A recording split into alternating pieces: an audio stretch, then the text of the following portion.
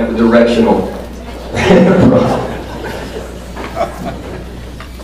Now our first individual inductee here this morning is Melanie Wentz, Welsh, class of 1989.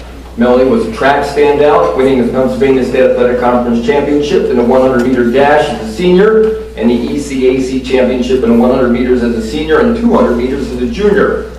She is a record holder of 5 individual school records here, and 1 relay record, and was the Co-Women's Senior Athlete of the Year back in 1989. According to her coach, Joe Koch, Melanie was an outstanding student and conscientious and hard worker. She mastered the longer workouts at the college level, which increased her speed and stamina, and always culminated with winning the 100 meters at the conference championship while pulling her hamstring with 15 meters to go.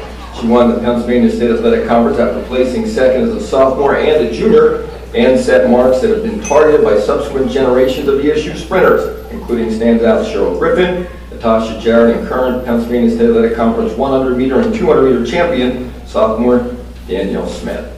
And teammate Shelly Azalina Lepar was 1 year behind Melanie and competed against her in high school, and she remembers Melanie as a fantastic teammate who was instrumental in motivating the entire squad, and fondly recalled their pool workouts for recovering from injuries.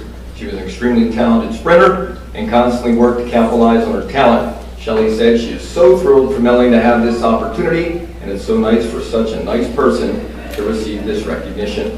And now please all put your hands together and welcome Hall of Fame inductee here in 2012, Melanie Wentz Welsh.